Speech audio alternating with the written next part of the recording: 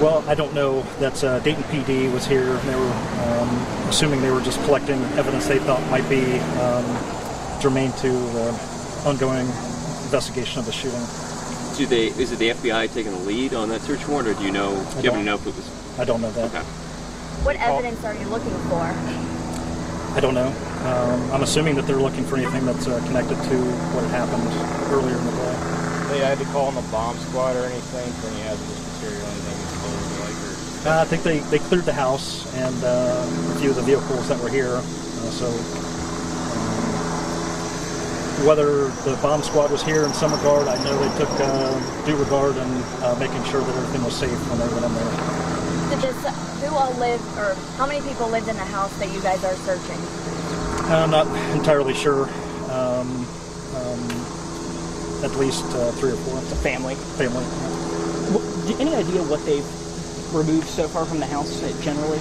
I don't know, and probably couldn't. It wouldn't be fair for me to speculate on that. And were there any concerns as far as like explosive devices or anything like that that you're aware of? No. Were there a range of weapons that you guys have gotten from the scene, or?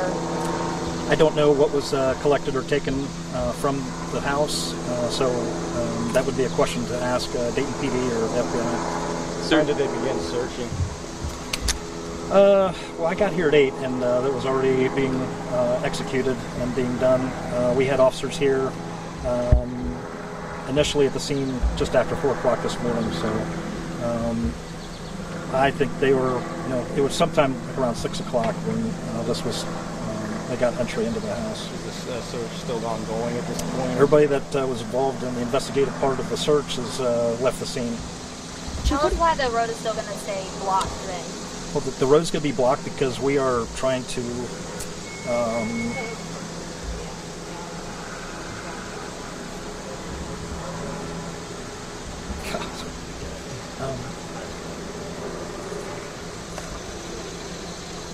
we're just trying to give the family respect. There's a lot of neighbors out and sort of like, I guess, we're out here looking, they're out here looking. It's just difficult because it's a tragedy. So obviously you guys have dealt with search warrants. That's not something new for your department. No. But a search warrant related to a search with a mass shooting, that I'm assuming something your department has not been through. Well, yeah, that would be a little big for Bellbrook PD to handle by itself. But again, this was an executed warrant that was asked for and executed by Dayton Police and Dayton FBI agents. So we were here to facilitate that, being that it was in the city of Bellbrook. Did you ever imagine in your wildest dreams that something like this, and you guys would be executing a search warrant in this matter? No. It's sad that these seem to be more the norm than not. So it's things that we train for as far as the active shooters. We train for those kind of things, but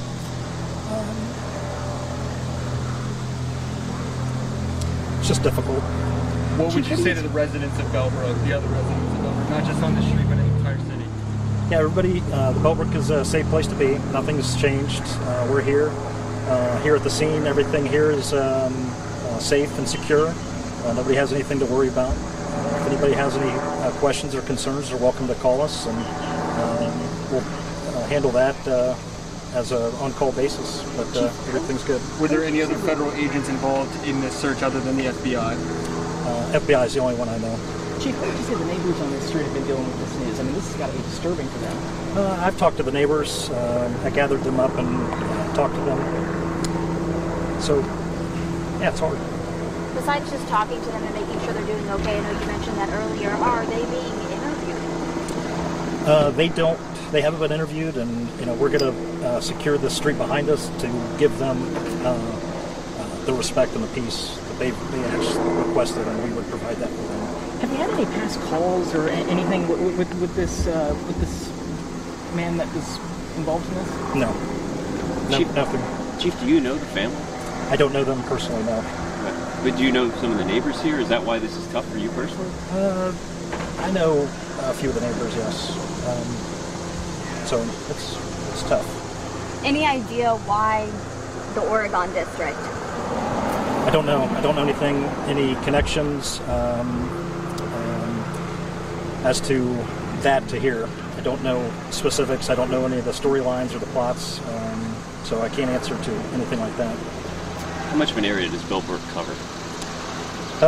Bellbrook's actually, it's 3 square miles. We have about 7,000 residents, and it's a very small town friendly, so everything that impacts us has a potential for it to be have a strong impact on us, on all of us. So the degrees of separation are probably small. Very small, yep. Everybody knows everybody else, and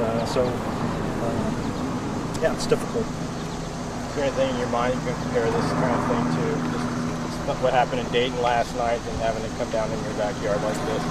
Well, 2 very different scenes. What Dayton PD is dealing with, and this was clearly just an execution of a search warrant. There wasn't, the traumatic impact that they're dealing with there. So it's very different. Chief, what was your first name? I'm sorry, I missed that. Doug.